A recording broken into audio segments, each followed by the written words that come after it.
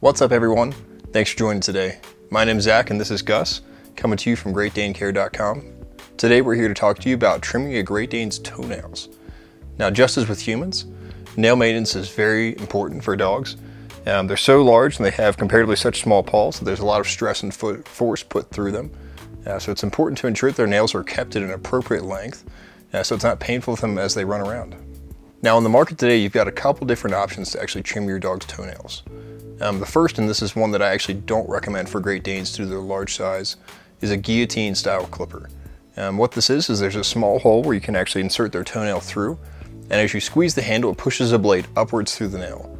I actually don't recommend this because it's not quite strong enough to actually cut through the large, thick nails of a Great Dane. It's not the best fit. The second option out there is a grinder style clipper.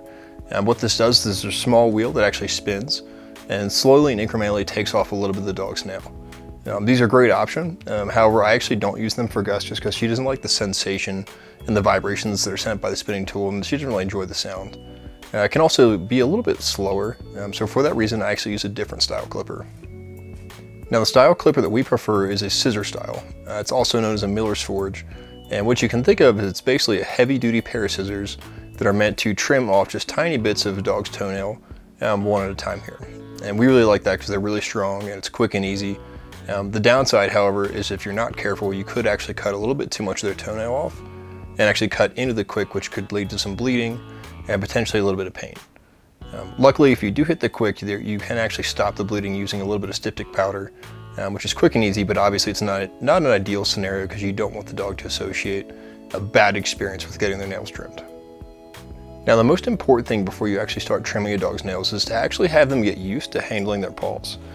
So from the time that they're a young puppy, if you get them or if you adopt them later, you want them to get really used to you actually picking up their paws, handling them, and even squeezing them and providing a little bit of pressure. If you need to, you can provide treats, you can play with them. Belly rubs are great, right Gus? You can take them to the park, really just try to make it a fun experience. Really don't associate any kind of negative reaction with the handling of their paws. Some dogs can be very sensitive and not really enjoy humans handling their paws. So it's something you want to kind of work in and instill in them from a young age or as soon as you can get them. As far as how frequently or how often you actually cut their nails, the general recommendation is about every other week. However, there are a couple things to consider. One being that the quick, the thing that actually grows out on the inside of the nail, that's actually not a fixed length and will actually continue to grow with the full length of the nail. So for this reason, we actually trim Gus's nails on a more frequent basis. So we already clean her ears once a week, so during that session we also take the time to just give her nails a quick trim up there as well. This is great because it means that the nails not only don't get too long, they stay nice and short, but over time it also ensures that the quick doesn't grow too long as well, which means that for future trimmings, we're less likely to potentially hit that quick there. It also, just through the process of getting her used to having her nails trimmed, getting sleepy guys. It also makes her more used to the process. That's something that she doesn't have to kind of get scared of, once a month or if you happen to forget it. It occurs so frequently, she's just used to it. It's not a big deal at all anymore at this point.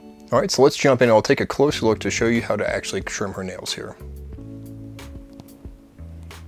All right, so what we've done is we've had Gus turn around so we actually can see her nails splayed out on the end of the couch. And what you can look at here is if I, for example, take this one particular nail, we'll see that as I kind of poke this out, you can see the little bit there that's actually kind of curled over. That's a good sign that that's the piece that we want to actually trim when we cut the nail. Now we want to make sure that because she has dark nails and you can't actually see the quick, you only want to take off a little tiny bit at a time. So what I'll do here, I'll switch hands so you can actually see this, is actually just trim back just the tiniest little bit and kind of go at this bit by bit here. So that's just one little hunk off that nail, and I might choose to work it back a little bit easier, going kind of side to side, just taking off the tiniest bit at a time. You want to make sure, once again, to not hit the quick, because that's the part that will bleed, and potentially also cause a little bit of pain. So I can go through and work all these nails one by one, and work all the way to the back here. So it shouldn't actually take more than a few minutes. That's one of the key advantages here of actually using this scissor style clipper. It actually doesn't take too long. So let me go ahead and just finish up these last couple here.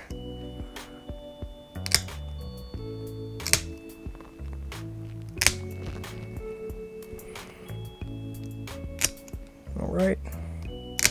So with that, Gus has gotten her quick little potty cure. I could spend more time kind of taking these back a little bit more.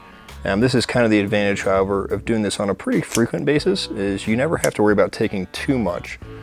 So I can only take a little bit at a time here, and obviously she's not too upset. She's hanging out on the couch, having a good time, so I can give her some treats afterward for a good job.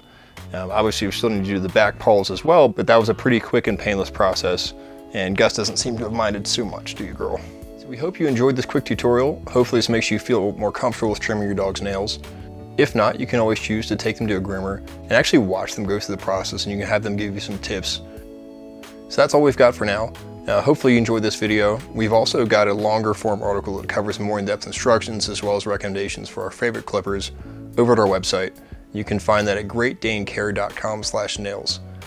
If you like this video, we'd appreciate it if you gave us a thumbs up and subscribe to the channel, and also go check out greatdanecare.com for more content.